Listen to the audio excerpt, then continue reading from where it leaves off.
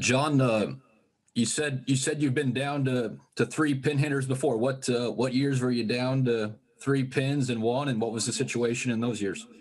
I think 2006 might have been one. I mean, there were other years that you just, it's injuries or they're out, people are out for a while. So, but yeah, it's, but we knew we were a little thin going into, Capri leaving really hurt us, the timing of that and everything. So, it's hard to make that up when somebody leaves. And so that made us thin so, but we'll survive. You change how you train or anything when considering you're down to three? No. They just get more reps.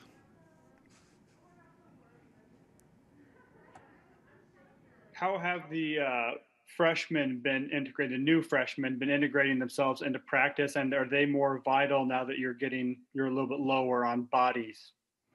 Well, they've been involved in everything. We get them involved as much as we can. There's a few times where they're standing out, but I think they're getting great work. It's great for them. They provide us, depth on the B side. So and those guys can bring it. I mean, they're good, and so it's not like there's a very big drop off over there. So it's nice because I think we can get some great game-like situations in practice with them.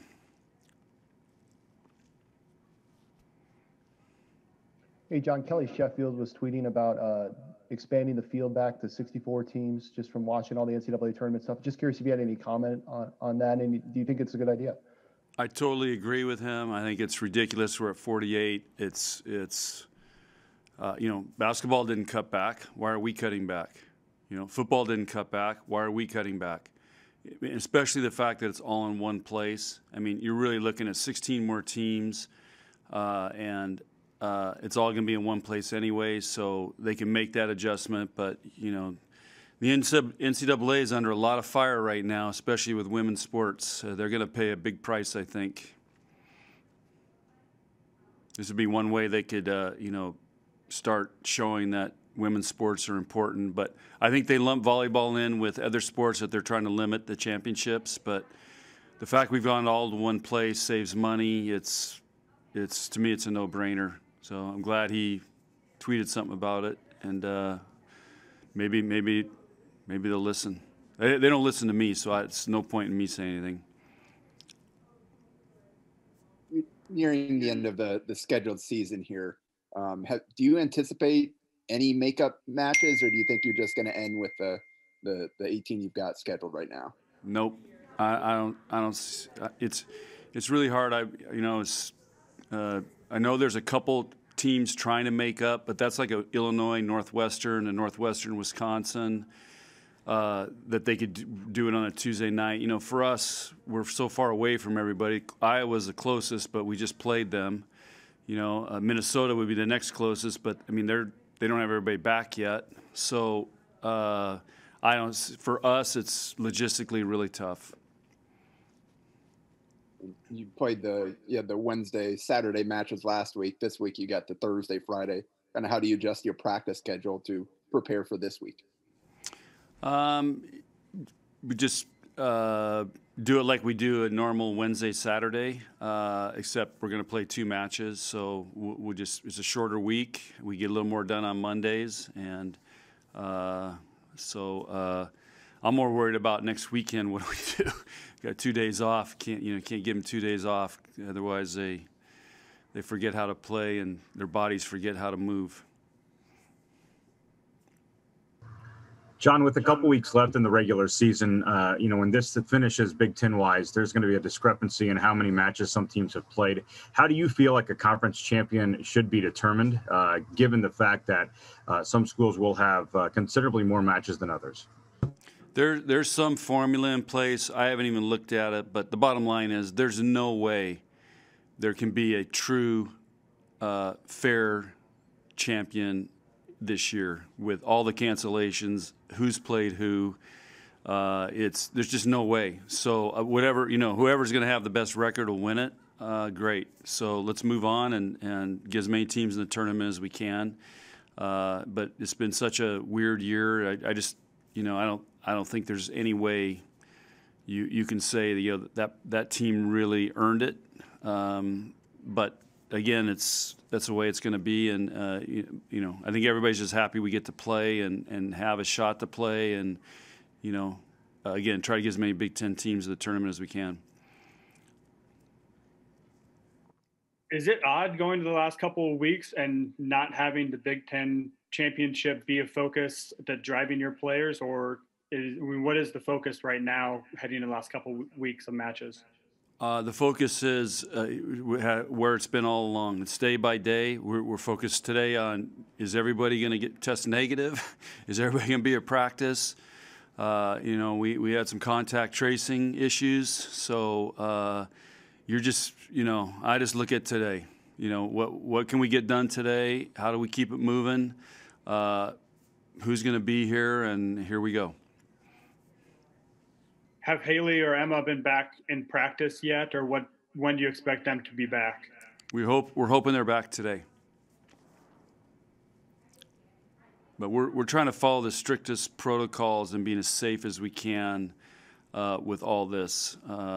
Just because we've seen what's happened with Michigan State, our men's basketball team. Once it gets going, and if it's one of these new variants, it can wipe out the whole team. So we're just trying to be really as careful as we can. Has your serving improved this season like you'd hoped it would? The numbers are better than last year, yes. How we grade it, how we do it. So we feel like we've made an improvement there, yeah. What servers have impressed you the most this season? Well, our two weakest last year were Maddie and Kenzie. They both have upgraded big time. They're putting up some pretty good numbers, close to where we want them to be. I think Kenzie's a little ahead of goal. Maddie's real close. Lexi's always, very, very dangerous server, especially if she gets hot. Nicklin's a great server.